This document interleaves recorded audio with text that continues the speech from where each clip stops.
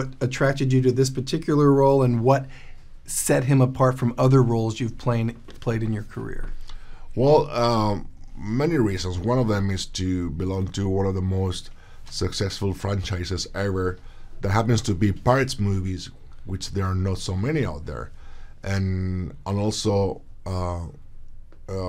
they have one iconic character like Jack Sparrow that is a character for the ages. And also to be part of a movie that is going to be enjoyed by the whole family, which is something that I haven't done, or I don't do that usually that often. So all of those elements were taking place for me to say yes. Perfect. What were the personality traits that you definitely wanted to bring out in Salazar, and why do you think they're important for the character as we see the film?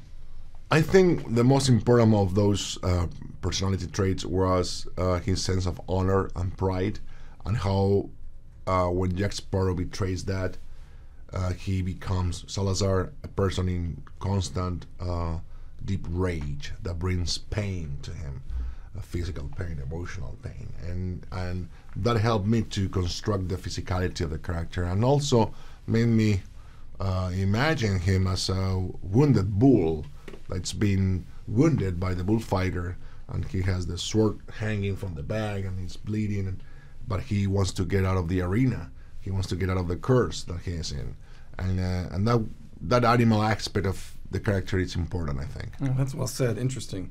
All right, tell us about his look. And as an actor, did the makeup and the costume help evoke the character more for you? Totally. When you're working with the quality of people that are doing these movies, you realize how important it is to be surrounded by a great team of people. The wardrobe, the detail of the wardrobe, the swords, the makeup, when they put everything together and you own it, of course helps you a big way, a big deal to imagine, to put your imagination to work, which at the end of the day is what we actors do. We shouldn't be so much about ourselves and our memories and our experiences, more than we should be about imagining, creating a fiction. And that helps you to create those fictions. Very nice. Okay.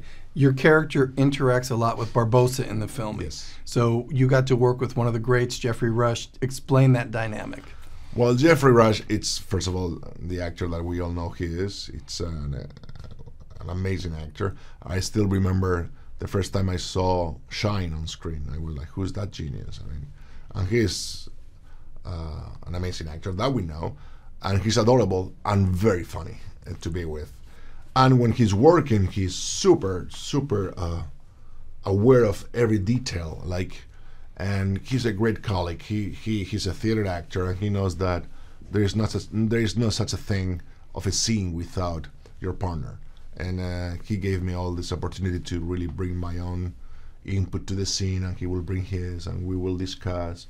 It was a pleasure. It's been working with one of the best out there. So. Nice. You should write him a fan letter, because I learned a minute ago he answers all of his mail himself.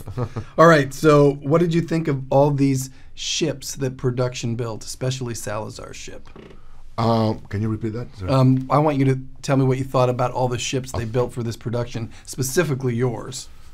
The ship that I am the captain of, they built like 3 of them, and one of them was a total real size ship. And again, you get on board, and what else you need? You are on a boat. You are in a real boat. You don't need to imagine it. It's there. And that helps a big way to your performance, because you own it, you do touch it, you grab it. And you got to film in Australia, and I Yes. believe that was your first time there. So Yes. did you dig that?